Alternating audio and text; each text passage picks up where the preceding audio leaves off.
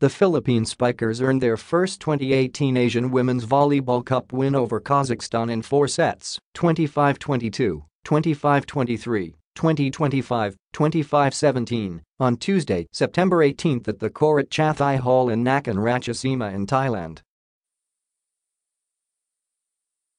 The 3 straight errors by Kazakhstan midway through the 4th set gave the Philippines the chance to rally back with a massive 7-0 run that allowed the Filipinas Spikers to complete its revenge on Kazakhstan, which edged them out in a 5-set thriller in the 2018 Asian Games. The Philippine national women's volleyball team bounced back from its heartbreaking 5-set losses to Pool C leaders Australia and Iran. However, the Filipinas are relegated to the Asian Volleyball Confederation's Challenge Cup and will be seeing action in the classification round on Saturday, September 21.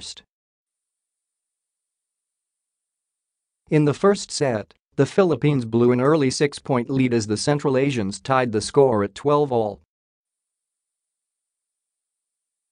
Kazakhstan's errors in the last stretch of the opening set gifted Philippines the lead as Valdez attack through the triple block gave the team a 1-0 lead in the match. The Filipinas Spikers continued its winning momentum to the second set to double the lead in the match, 2-0. But errors in defense cost Philippines the sweep as Kazakhstan pulled away at 6-1 start to an 8-point lead, 14-6. A white attack from Zarina Casanova allowed the nationals to close the gap to 2 points, but Anastasia Rostovtchikov powered her team to take the third set.